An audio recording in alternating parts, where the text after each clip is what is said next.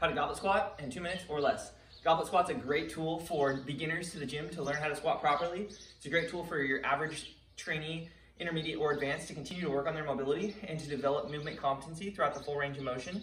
You're gonna hold a dumbbell or a kettlebell in front of you at heart level, and this is gonna allow us to get into a really good position for squatting due to the anterior load. Same positions and principles apply for a goblet squat as any other variation of a squat. Just because it's for beginners doesn't mean we're gonna slack off. What I want you to do is maintain a tripod foot and balance over your midfoot throughout the entire movement, meaning I don't want you to drift forward onto your toes or backward onto your heels. As we move up the chain for our knee, we don't want to get into knee valgus, meaning as you squat down and come up, I want a direct line from your big or second toe up to your knee. I don't want it to come in, as that's a major mechanism for injury and indicates that we have poor pelvic stability.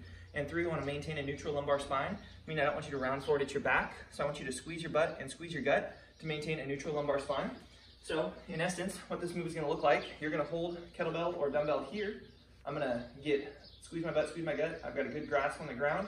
Now I'm going to descend down into the hole and then come up tall.